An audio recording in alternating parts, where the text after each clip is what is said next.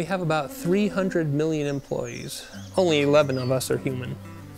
Queen Bee Gardens started back in 1976 when my father and my uncle took an old family recipe and started making honey candy out of it and turned it into a business.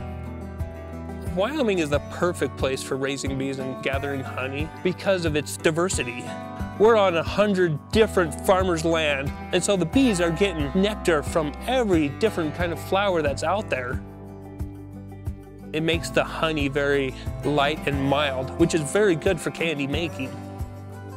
In candy making, you take a flavor that's not there and you create something. And we show up to work and we get to do something different every day. Because of the hot days and the cold nights, the bees are mean, but I actually think it makes the honey a little bit sweeter. Why am I here? Because Wyoming bees make the best honey. That's why.